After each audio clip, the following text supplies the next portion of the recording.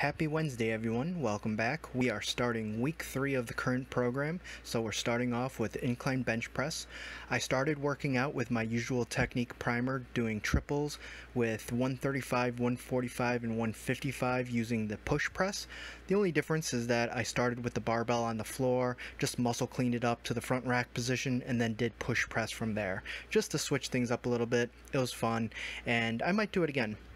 Now for incline bench, we're still with 205, so we're going to do that another time after this before we add weight and drop reps. So 205 for 7 sets of 4, 3 minutes of rest in between sets, and a good sign is that I was ready to go 2 minutes between sets, so I really didn't need 3 full minutes, but of course I stuck to it, and you may have already started noticing that I'm putting a bit of an exaggerated pause on the 4th rep. This is on purpose. This is something that I just felt like doing today now that 205 is comfortable again. It feels easy like it's supposed to, so I'm quickly adapting, which is good.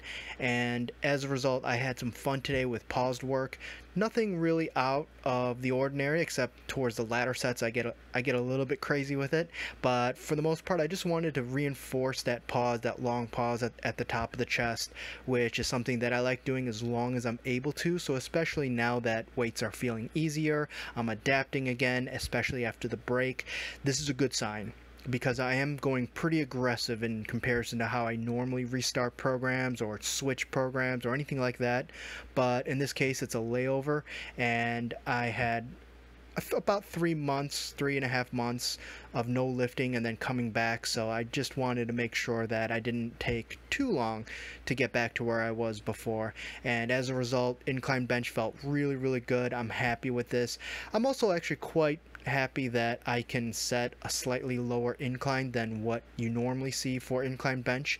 Most benches that have the barbell set up with the stands have a bit of a high angle. I still like it, don't get me wrong, I still like that angle. However, if I have the choice and the option, I do like bringing it down a little bit, just because I want to make sure that my shoulders aren't taking over and that it's really hitting the chest, more particularly the upper chest.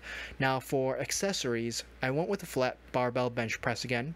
However, unlike last time where I did ramping sets, I took about a medium weight in between where I started and where I ended, and just did that for straight sets. I just wanted to keep the same weight across all 5 sets, so I just went right into working sets, no warm-up sets, just started with 155 and just did that for 5 sets of 10, 90 seconds of rest in between sets. And for the third movement, I went to a weighted dip, and instead of doing a 3x8, I just did a 5x5 with a 45-pound plate. Felt pretty good. I got a really great workout, and yeah, that's pretty much it. So tomorrow I'll be doing squats and just taking the rest of the 3rd week, and then 4th week will be the same before I make any jumps, any real adjustments.